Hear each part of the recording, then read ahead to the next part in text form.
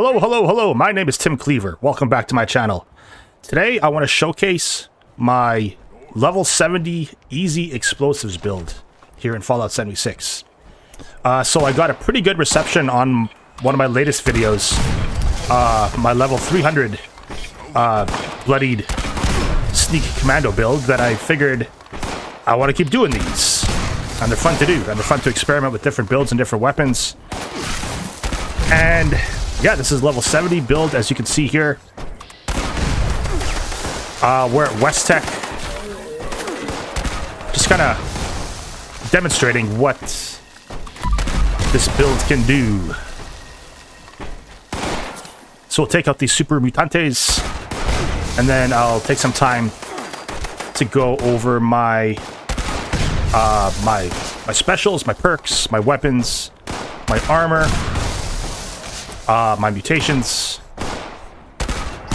And because this is a level 70 build, it's still kind of early game. I mean, like, it's definitely viable for a beginner to shoot for. I do recommend it for a beginner or a veteran, because you are pretty tanky. You're full health, and you're a lot less likely to die than a bloodied build. Did we get any legendaries here? I don't think so. No legendaries. I feel like they, or what I mean when I say they, I mean Bethesda. I think it feels like they kind of diminished the spawn rate for legendary enemies. I think that's all of the super mutants. Let's just loot everything, and then I will get into the details. And that glitch still persists, where the first time you hover over an enemy, the loot all, or like the area loot, doesn't appear, so you have to hover over it a few times. There we go. Okay. So for my special, I have 15 strength, 3 perception, 3 endurance, 2 charisma, 15 intelligence, 4 agility, and 14 luck. I do have legendary perks because I do have a level 300 plus character on my account, but none of these are special legendary perks. So these are bonuses, basically.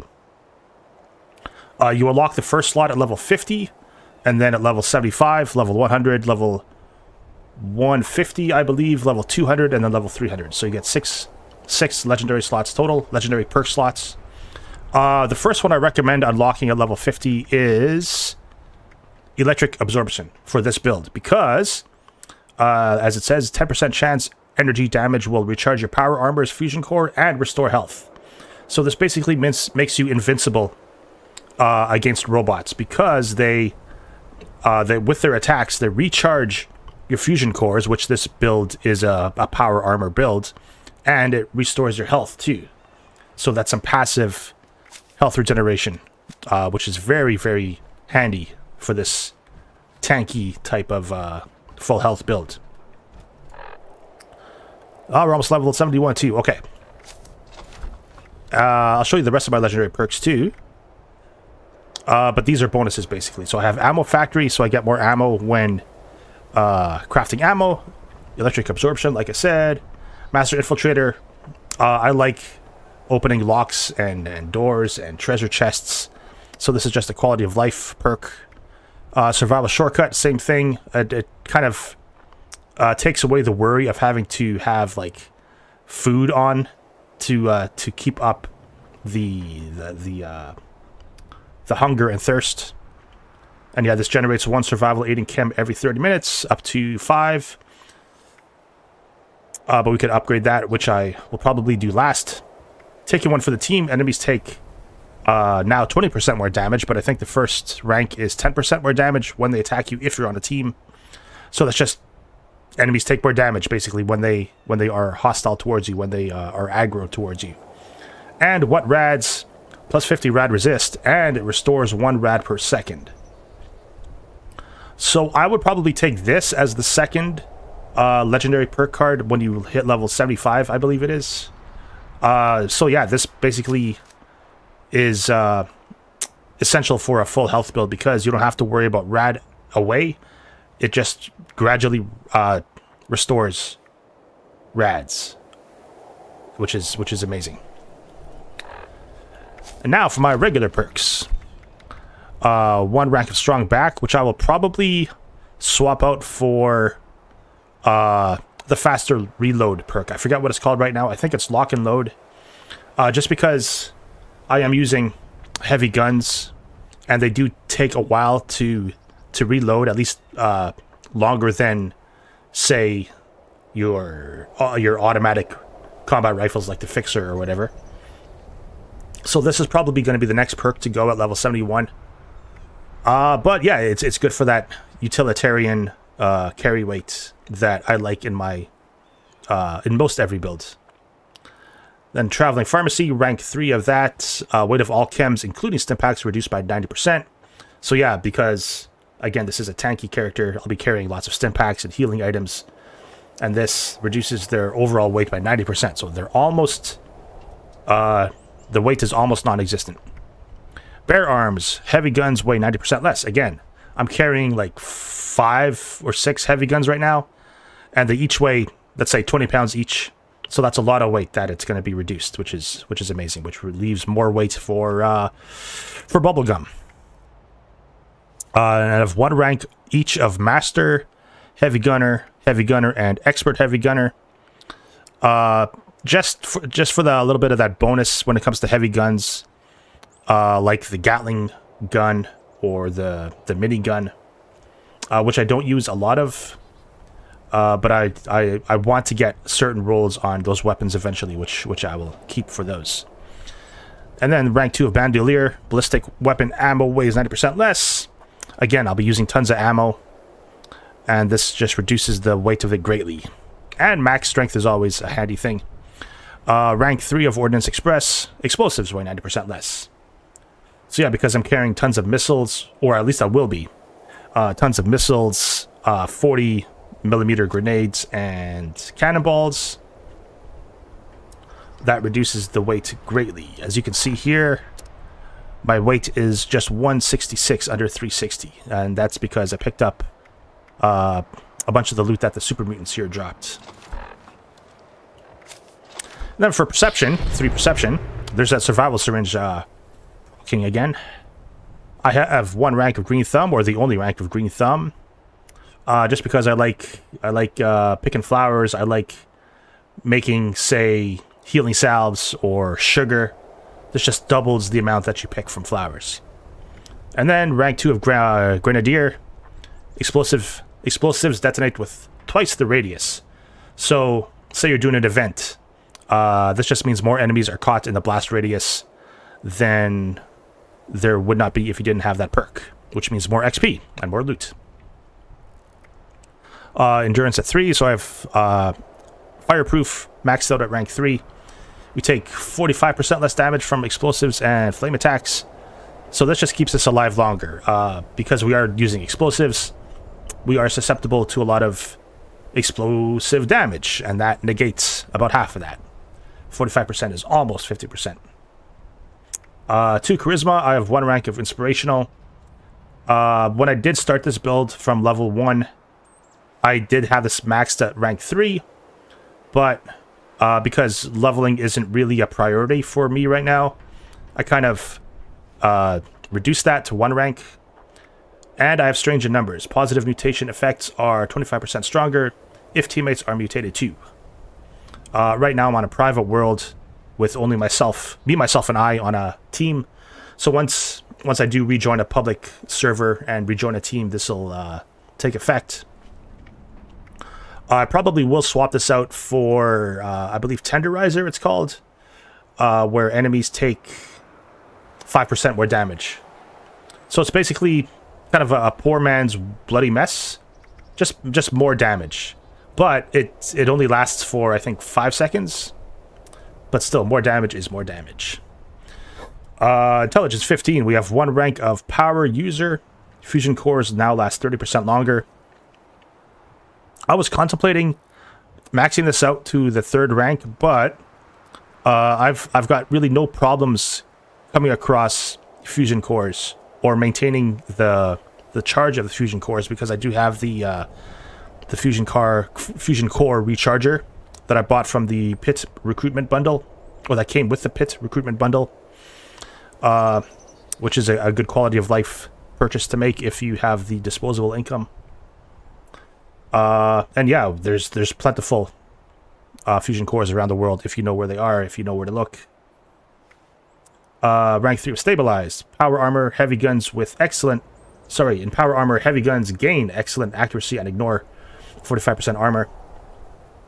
So it's just better armor penetration. It's got really good synergy with a power armor build. Heavy guns and power armor, they kind of go well together, which makes sense. It's just a huge tank, basically. Rank 5 of Demolition Expert. Your explosives do plus 60% damage. So yeah, because we're an explosive build, this just makes sense. More damage, right? And it lets us craft higher ranks of grenades. I think we need rank 3 to craft Nuka grenades, which I use, which are, I guess, recognized as the standard. There's some glitch with the quantum grenades, apparently, which I don't know the details of, but it is said that the regular Nuka grenades are the best. And then rank 3 of batteries included.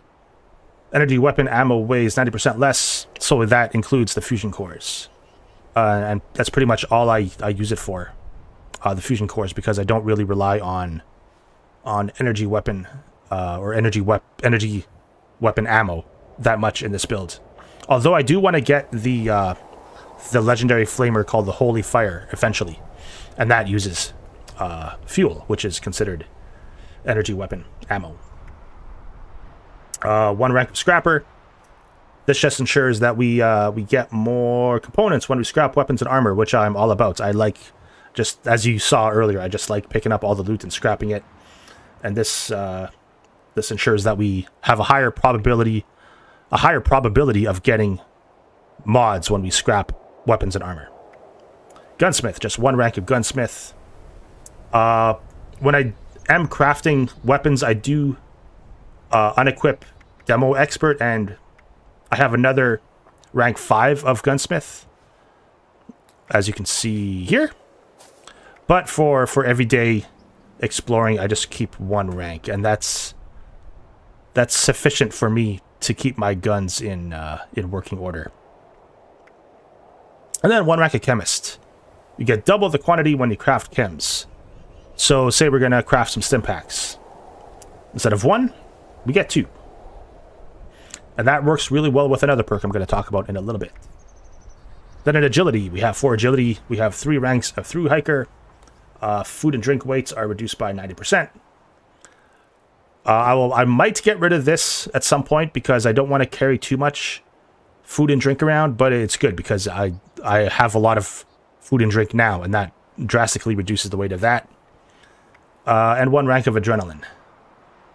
Gain plus 6%, max plus 36% damage, I think it is, for 30 seconds per kill. So yeah, this is another just overall damage boosting perk. What I might do, actually, I might bring that to rank 5 and then swap out some other perks. So yeah, kind of the point of this video is to show you that you can get a pretty powerful, decent build pretty early, up to level 70, and yeah, the game basically starts at level 50, where you can start picking your build and the perks that go with it. But yeah, it's a good starting point. Also, I forgot to mention in Charisma, if and when Radiation Rumble happens, everyone's favorite event, what I could do is unequip, say, Inspirational or Tenderizer, and equip Friendly Fire with the Holy Fire and keep those scavengers alive. And then a luck, I have 14 luck, so I have 3 ranks of Bloody Mess, just a 15% damage boost across the board all the time, which is a good time. Rank 3 of One Gun Army. Heavy guns gain 12% stagger chance and 12% chance to cripple a limb.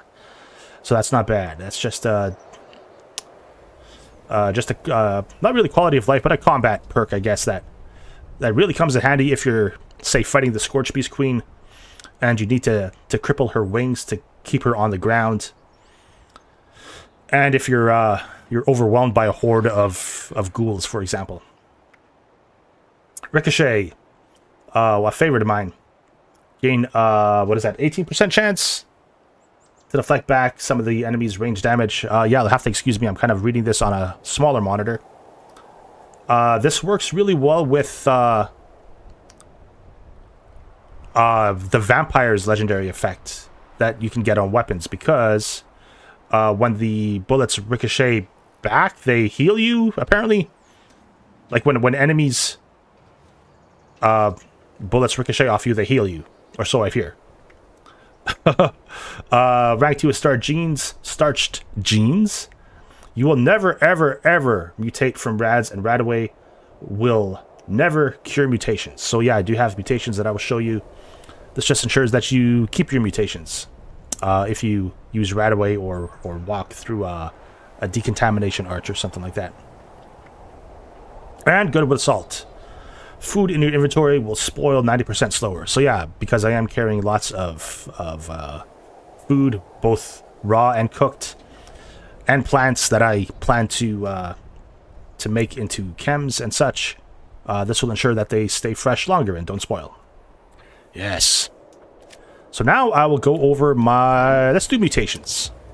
I just bought some serums from a player vendor the other day.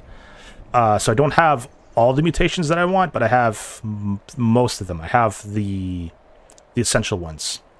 So I have Carnivore, eats meat but not veggies, with no disease, and 2 times the benefits. So we get 2 times the benefits from meat-based dishes that we cook.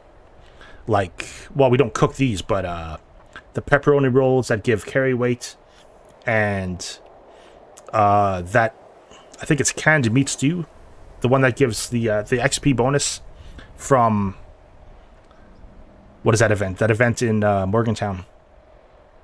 We have electrically charged. Chance to shock melee attackers. I haven't really seen that in effect, but it helps. I'm sure it helps to deal a bit of passive damage to melee attackers. Empath, plus 25% damage taken, minus 25% team damage taken. So yeah, it's just kind of helping the team out. We take a bit more damage, but our teammates take less damage, and I think that kind of... I don't know how that works with teammates, honestly, but I hear it's a good one. Like, if everyone in the team takes more damage or takes less damage, I don't know, but... Marsupial. Intelligence -4 and jump height increased and carry weight plus 20. Yeah, because this isn't really... although we do have max int, I don't consider this like an intelligence build.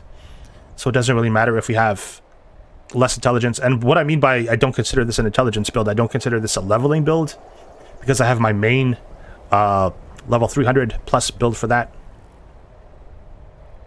And that jump height and carry weight boost is always nice. And then we have Speed Demon. Hunger Thirst plus 50% while moving, move speed plus 20, and reload speed. So yeah, I guess our hunger and thirst meter grows a bit faster, so we have to eat more. Just call me Captain Eat More. Captain Gregory Eat More. And then while moving, we move faster, so we can get to that fast food faster. And we reload our weapons even faster. So yeah, there probably are a few more mutations that I want to get, but I'm happy with these now. My weapons. I have a boomstick, which is a legendary missile launcher, a unique legendary missile launcher. It's basically 2-shot, and we do 25% damage while aiming and reduced weight. So 2-shot isn't literally double damage. Somehow it's glitched, or they changed it for Fallout 76. But two-shot is a lot more beneficial on explosive weapons than ballistic weapons in this game. Then I have Cold Shoulder, which I don't really use anymore. I just used this a lot when I was getting up to level 50. I unlocked this from the Season 12 scoreboard, I believe. I don't really use it anymore, but I like to keep it on me, just in case I want to shake things up and change it up. We have Foundation's Vengeance, which is a unique minigun awarded from the Eviction Notice quest. So this is bloodied, explosive, and plus 250 damage resistance while reloading. This isn't really a bloodied build yet, but I like the explosive effect because this is an explosives build. So yeah, just another choice that I use, that I break out sometimes if I'm feeling adventurous, if you will. Grand Finale. This is one of my favorites. This is what we saw just now, taking out the super mutants. You see why I like it. It's very celebratory. It's very festive.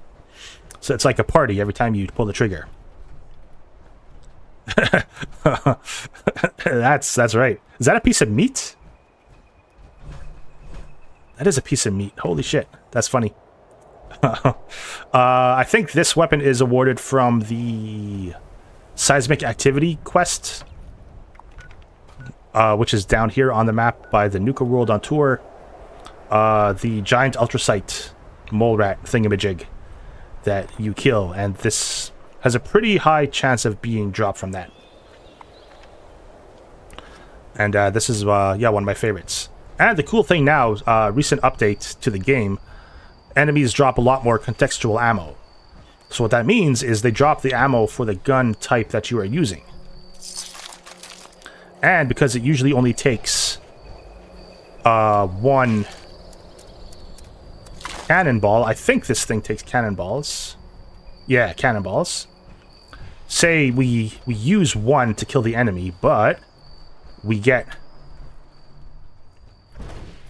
more back than we use. So let's see how we do.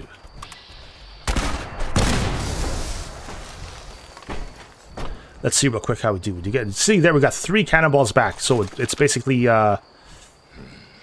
Someone there? yeah, I'm here. Where are you though? Oh, you're up there. Okay.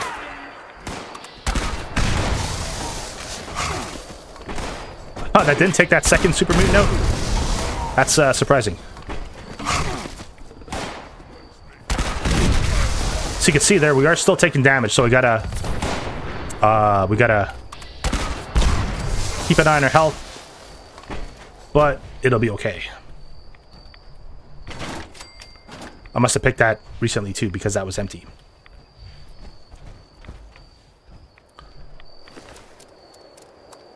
So there we got, how many cannonballs? 9, 15, 21, 27. Oh, sorry, I'm counting that wrong. 4, 5, 9, and 5, so that's 14. And we used, what, 6? So that's a good profit right there. Almost level 71. And, okay, so I showed you my Foundation's Vengeance and Grand Finale. I also have Mutant's Heavy Auto Grenade Launcher.